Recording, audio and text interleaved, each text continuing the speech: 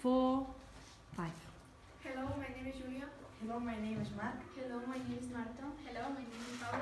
Hello, my name is Anna. And we will present you the secret of the ocean.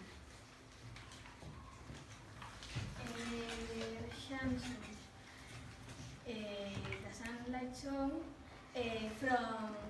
from 0 to 200 meters. There are the seashore and the waves.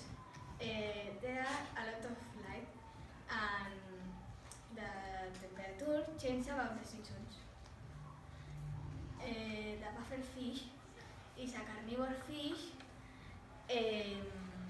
which lives in a sunlight zone.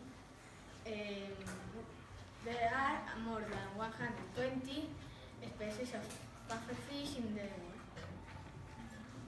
Most of the pufferfish are found in the tropical and subtropical waters, ocean waters, but some are found in the brackish and fresh water.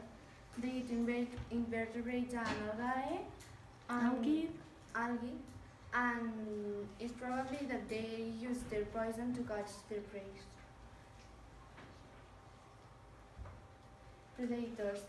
Biologists think that pufferfish use their famous ability inflammability to protect himself from predators, but also it's probably that when predators see that they get bigger, they go away because they search for pufferfish because they swim very slow, but when they see their poison and that they get bigger, they go away.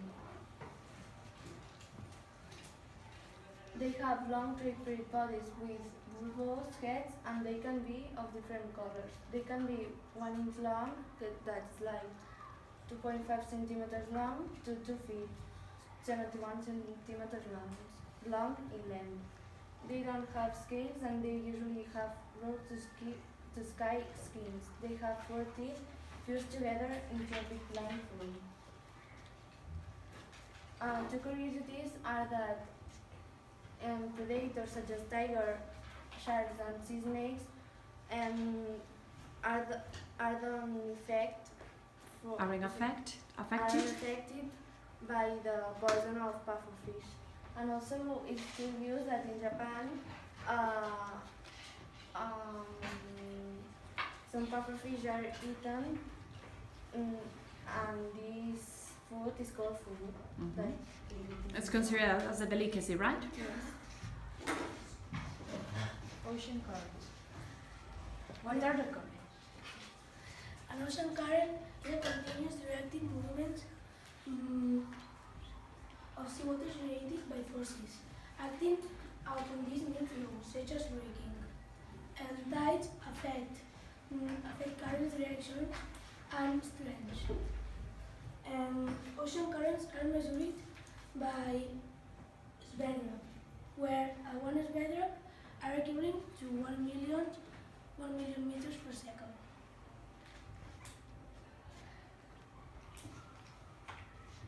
Types of currents. There are 3 types of currents. Surface currents.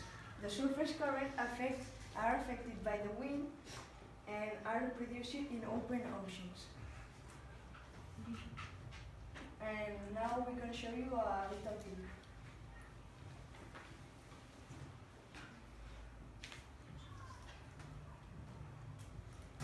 Hi, Bianca. Thanks for meeting me here. I had a taping earlier today. That's cool. I've had a little bit of experience in front of cameras. Dr. Adam, we learned about density currents, but we need to learn more about surface current. Right, and climb means change. So a thermocline is a region of temperature change. Where is the thermocline? Typically between 50 and 150 meters deep. So how do surface currents form? Friction between the wind and the surface water causes that water to move. We learned in the case of mysterious red light about global wind patterns, and then winds blow in a certain direction depending upon where they're located on Earth. Currents around in the tropics. But are there other factors? Well, sure. Because the Earth rotates, there's turning due to the Coriolis effect.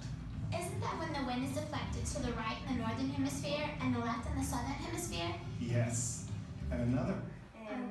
Here show you that the Coriolis effect is one type of current that is in the northern hemisphere is like clockwise, and in the southern hemisphere is the opposite. So they are... The direction of the water goes like a clockwise, right? Yes. Like in a clockwise direction, right?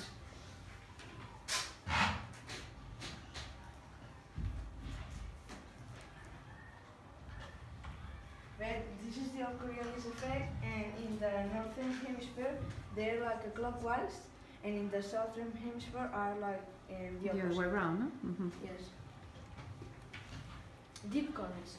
Deep currents are moving very slowly because of the salinity and the pressure of the water. And here in the deep currents move slowly, and then when they come to the surface, they are moving faster and they become warmer. Shakespeare. Shakespeare is one of the most famous explorers of the history. He was born in 28th of July in 1922, and he dies in 1 of November in 2008.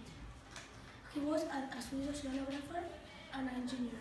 He was the first man of the world to arrive to the Mariana Trench, the most deepest place of the ocean, with 11,000 meters. Why is he famous? Jakes was welcomed to the US Navy to show his submarine, called Trieste. Recognizing the value of Trieste, the Navy began testing the submarine for greater depths. The submarine was able to reach depths of 7,315 meters, so they planned a voyage to the bottom of the sea. On January 1960, Picker reached the bottom of Mariana Trench, located in the western North Pacific Ocean. That is the deepest area of the ocean. And these are some images of the submarine that was called Trieste. How was the voyage? The descent took almost 5 hours. The Trieste carried no scientific equipment, and no experiments were done. The mission was just to prove that the depth could be reached. The descent progressed without incident until 9,140 meters, and the crew heard a low track.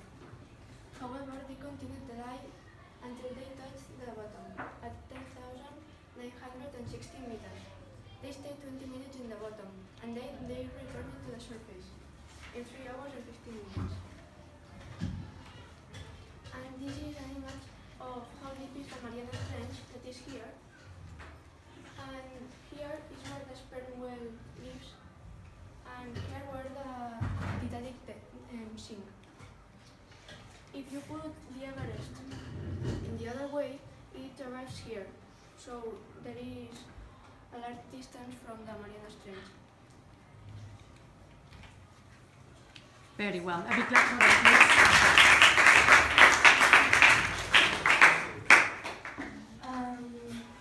This is a pufferfish with How did you do it?